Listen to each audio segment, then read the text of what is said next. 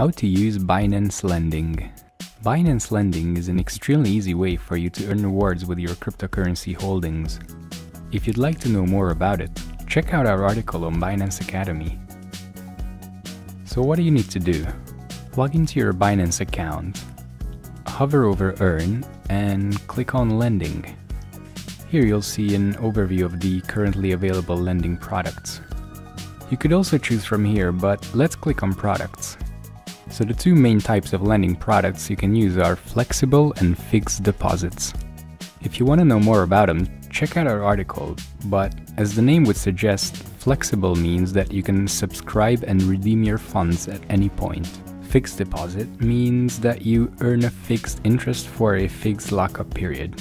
Okay, so let's subscribe 10 BUSD to a flexible deposit product. As this pop-up window explains, if you subscribe to a flexible deposit product, your funds are going to be redeemable and earning interest the next day after your subscription. And as you can see, the subscribed amount appeared under the Assets tab.